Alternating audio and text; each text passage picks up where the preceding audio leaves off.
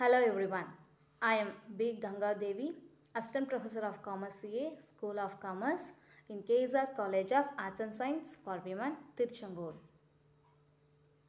In this video, we are going to see about Financial Market and Institution for M.Com students. Unit 1, Nature and Role of Financial System. Overview of Indian Financial System.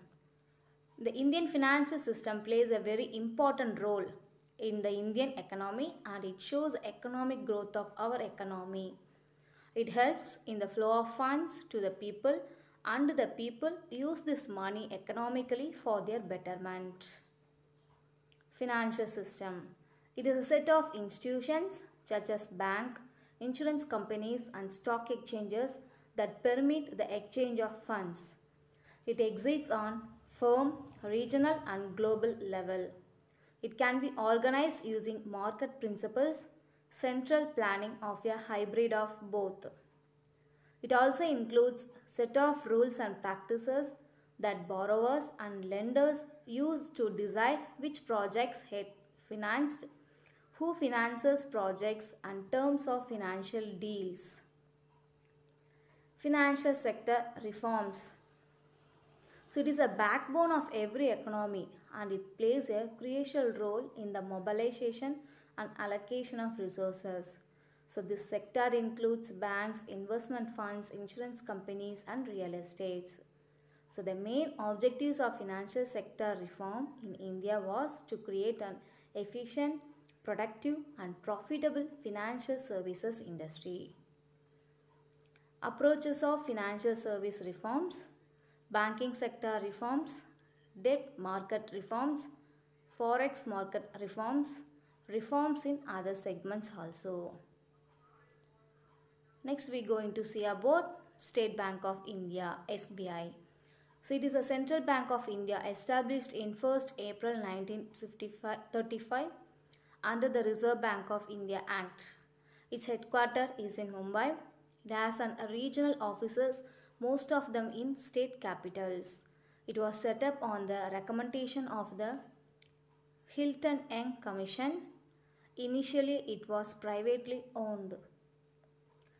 The functions of RBI: issue of currency, development role, banker to government, banker to bank, role of RBI in inflation control, formulate monetary policy, manager of foreign reserve, clearing house functions, regulations of banking system.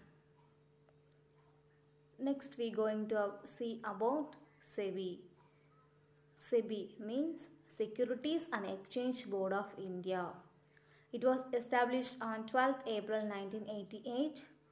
This regulatory authority acts as a watchdog for all the capital market participants and its main purpose is to provide such an environment for the financial market enthusiasts that facilitate the efficient and smooth working of the securities market.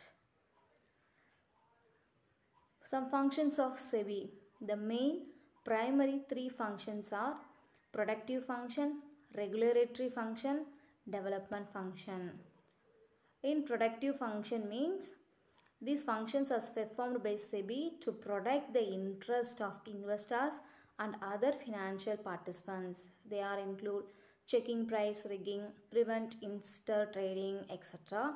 In regulatory function means it is basically performed to keep a check on the functioning of business in the financial markets. These functions include regulation of takeover of companies, conducting inquiries and audit of exchanges, levying of fees, registration of brokers, sub-brokers, etc. The third function, development function.